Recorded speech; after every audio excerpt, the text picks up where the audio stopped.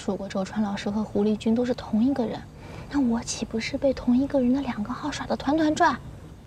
不行，把个消息炸他一下。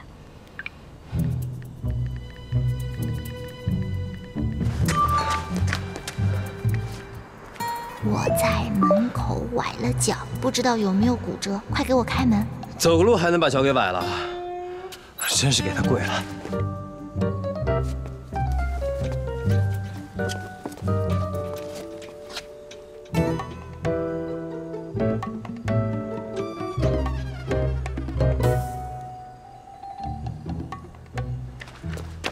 周川老师，你的脚，我的脚怎么了？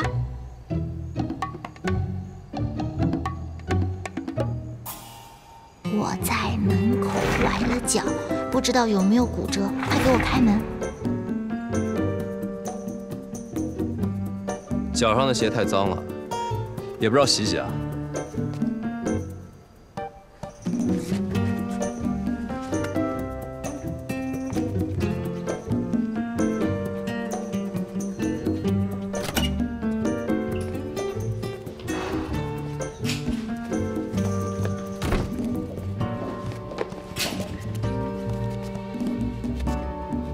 应该没被发现吧？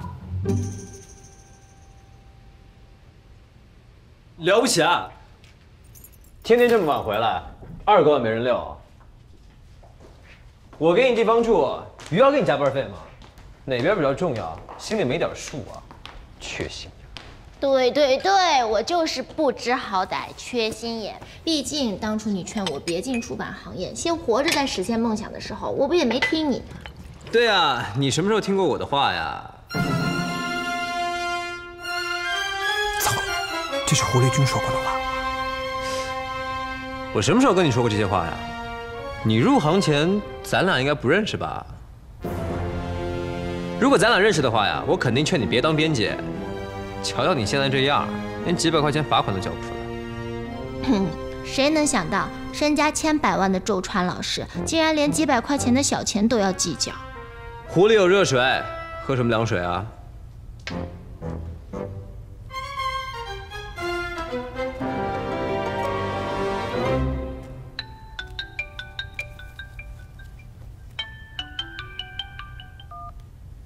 喂，大姐，回国了。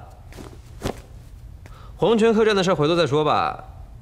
哎，要饭点江雨城去啊！挂了，拜拜。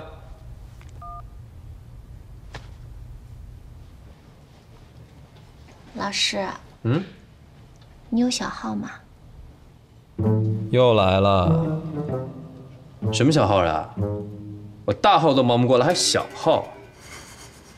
我都还没说是什么小号呢。什么小号都没有，微博、微信、QQ 什么都没有。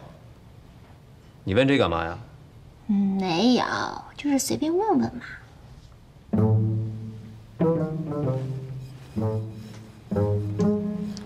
哎，老师，我发现了一件很有意思的事情。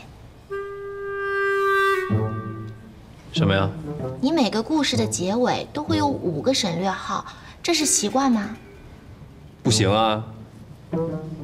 行，我只是觉得这个跟我一个网友的习惯很像。这个习惯很多人都有啊，他们都是你网友啊。可是你们连说话的语气都一样，尤其是吐槽姜老师的时候。 江雨晨他也烦，那回头可以介绍我们认识认识。你到底想说什么啊？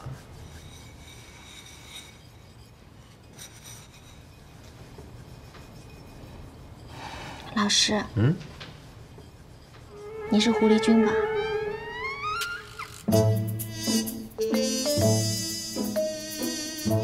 狐狸君？谁呀？就是我之前跟你说的那个小周川。啊，那个跟我28开那个呀？你有臆想症吗？仅凭文字风格就判定？不只是这个，你俩连吐槽别人的语气都一模一样。狐狸君好奇的事情你也好奇，就好像之前的那个互动文化稿数量。现在语气风格都能作为证据了，你自己听听，站不站得住脚？我是参加互动文化节的作者，我关注一下回稿，那不是很正常的事儿吗？至于你说的那个什么狐狸君，他好奇应该是因为他是我所谓的读者吧？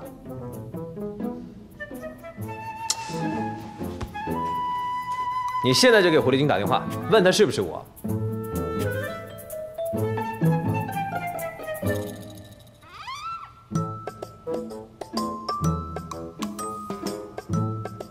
别打，别打，别打，别打，别打，别打，别打，别打，别打，别打，别打，别打，别打，别打，别打，别打。老师，你真的不是狐狸君？我不是给你机会证明了吗？那算了，不是就不是吧，不纠结了。劲爆解除。